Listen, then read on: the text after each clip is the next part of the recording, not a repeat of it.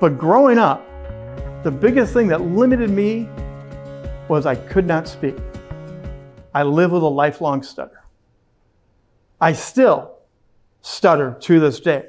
I may stutter during this talk right now, but the fun is I've learned tips and tricks, and you may never know that I stuttered, but I will know that I did. Imagine yourself growing up. I have a very active family. We're a bunch of boys and cousins. We're playing football and basketball. We're really cool. I'm hanging out with my cousin, trying to impress the girls, and my tongue won't let me introduce my own name. One of the hardest things for stutterers is introducing yourself. And R's and T's are some of the hardest. So Richard Bontrager was a train wreck. Literally. Imagine yourself, you're in a car, you're driving, and you're going fine down the road.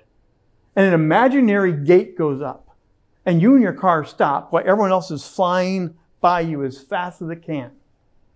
That's what a stutterer feels like. I know what I want to say.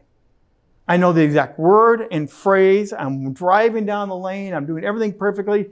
And then my brain goes, it's like someone grabs your tongue, and instead of saying Richard Bontrager, it comes out and just stops. Or you get stuck on those hard R's. Now, what girl is going to go out with you? What guy's going to want you on their basketball, football team? Because everything now is about, he looks like a bumbling idiot. That's what I was told I was growing up. That's what I felt like growing up. And yet I listened to Harry Carey and Cubs baseball. Any Cubs baseball fans in the room here? There's always one or two, but I grew up listening to Harry Carey describe on the radio baseball. The wind, the batter digging in. I could smell the popcorn through the radio. That's how good he was at telling a story. And I said to my parents, I want to do that.